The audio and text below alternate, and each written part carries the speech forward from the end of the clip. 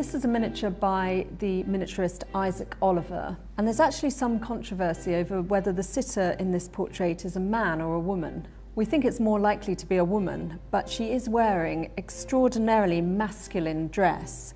She has this black doublet on, an orange sash over her shoulder, which is gathered high on the shoulder in the same way that a military man might wear such a sash. And she's also wearing this hat with a hat jewel, again, a really male item of clothing. And then she's clutching here a lovelock, which is a piece of hair that she's grown slightly longer than the rest of her hair, onto which she might attach a ribbon or a ring that was given to her by a lover. It's quite an interesting miniature in that it's making quite a bold statement about dress. The wearer probably would only wear this type of dress for a portrait of this size, a portrait miniature, rather than a large oil painting that would be seen by many people.